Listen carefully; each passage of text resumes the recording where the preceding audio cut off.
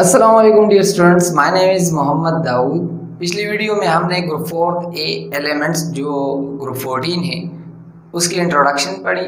आज की वीडियो में हम एक इम्पोर्टेंट टॉपिक को लेकर आए हैं जिसको हम जानते हैं इनर्ट पेयर इफेक्ट के नाम से। अक्सर स्टूडेंट के जहन में इनर्ट पेयर इफेक्ट के हवाले से कन्फ्यूजन होती है या फिर इस तरह स्टूडेंट के जहन में क्वेश्चन होते हैं कि why is inert pair effect या what is the role of inert pair effect in the formation of ionic and covalent bond या why PbCl2 is stable than PbCl4 या which one of the following is ionic and which one is covalent या why TlCl is more stable than TlCl3 या Y+2 oxidation state of group 4th या group 14 element is stable down the group जबकि ऊपर के member में group 4 stable होता है या व्हाट इज रिलेटिविस्टिक कॉन्ट्रैक्शन या विच groups show inert pair effect या फजान्स रूल, ये क्या चीज़ है।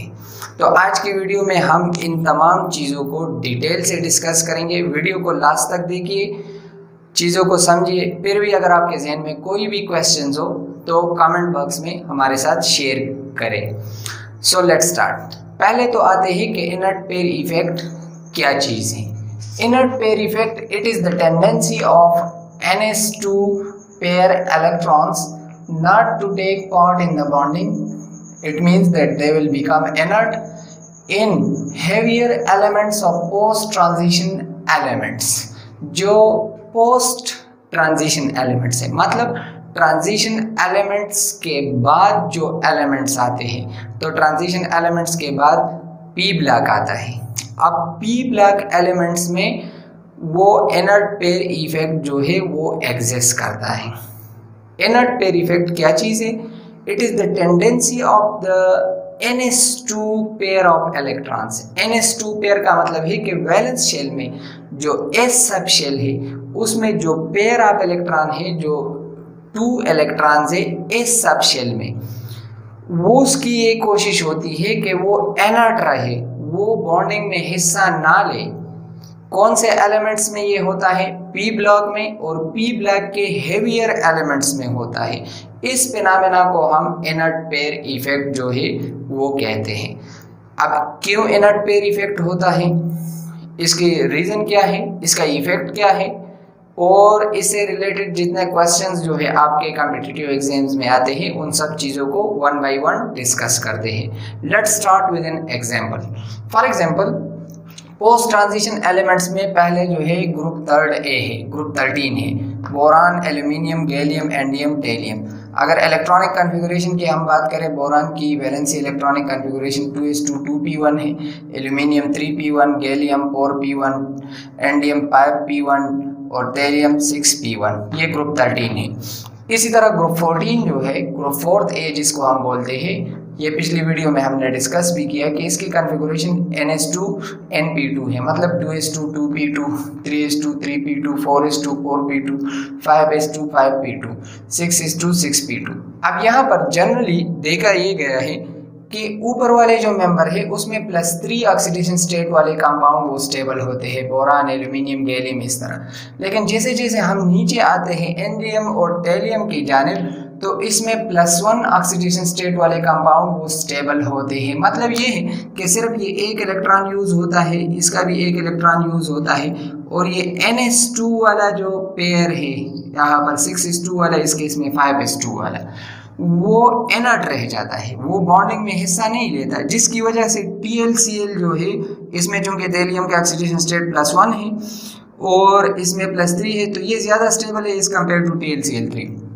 इसी तरह अगर हम 10 और लेड की बात करें, ग्रुप 14 की, तो इसमें जैसे जैसे हम नीचे आते हैं तो +4 से +2 वाले कंपाउंड की स्टेबिलिटी बढ़ती है। मतलब अगर 10 की हम बात करें तो 10 जो है वो अपना ये S2 वाला जो पेयर ऑफ इलेक्ट्रॉन है, इसी तरह लेड जो है 6s2 वाला पेयर ऑफ इलेक्ट्रॉन, इसको इनर्ट वो रहने देता है। मतलब ये बॉन्डिंग में हिस्सा नहीं लेता, बॉन्डिंग में सिर्फ ये 2 इलेक्ट्रॉन हिस्सा लेते हैं, यहाँ पर ये 2 इलेक्ट्रॉन, मतलब Sn+2 वाले स्टेबल होंगे, Pb+2 वाले स्टेबल होंगे, इस तरह In+1 वाले और Tl+1 वाले वो ज़्यादा स्टेबल होंगे। इस वजह से हम कहते हैं कि PbCl2 is more stable then PbCl4।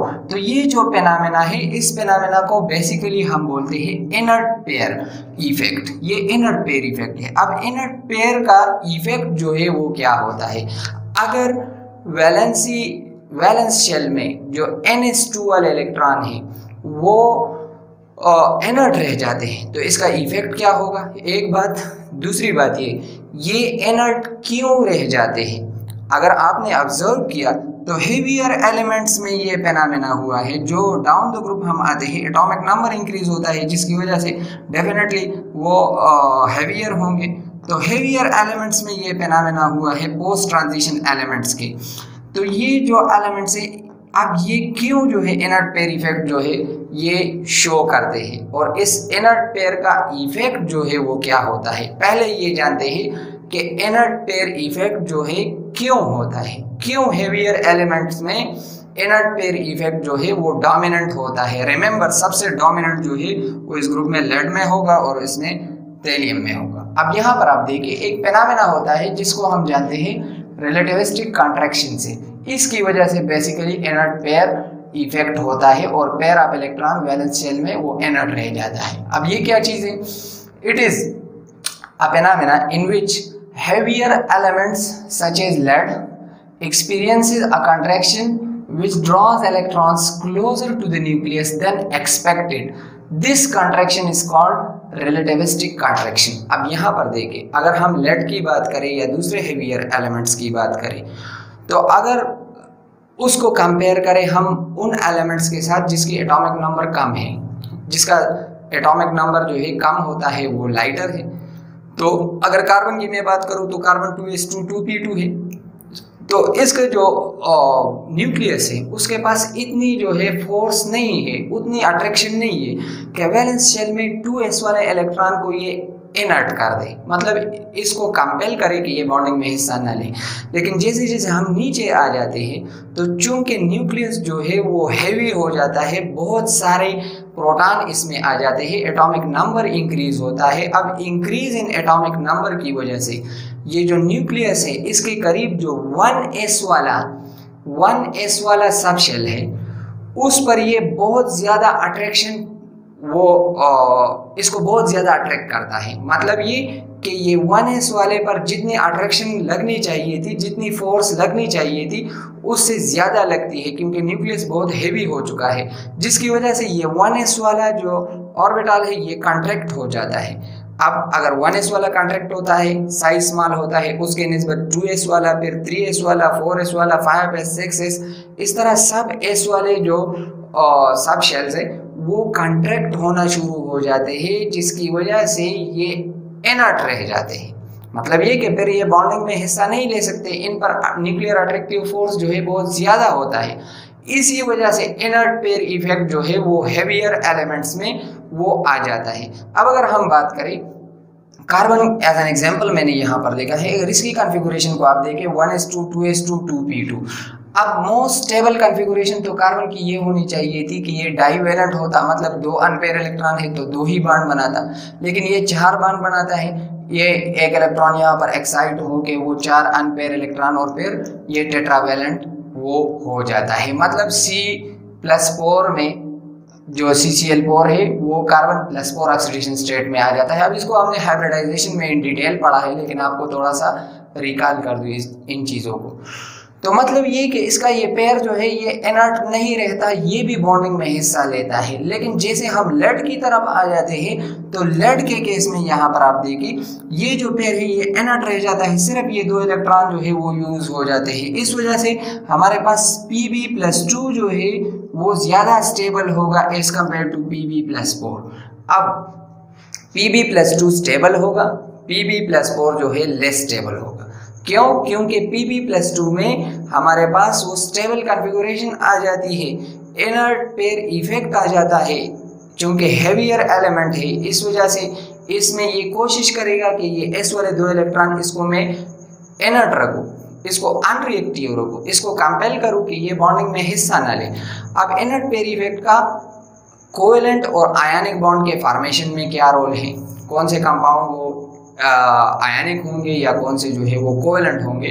तो यहाँ पर आप याद रखें कि जो +2 ऑक्सीडेशन स्टेट वाले होंगे, जो कम ऑक्सीडेशन स्टेट वाले होंगे यहाँ पर, वो आयनिक इन नेचर होंगे और +4 वाले वो कोवेलेंट होंगे। इस चीज़ को हम एक्सप्लेन करते हैं with the help of फजान्स rule. अब फजान रूल क्या चीज़ है?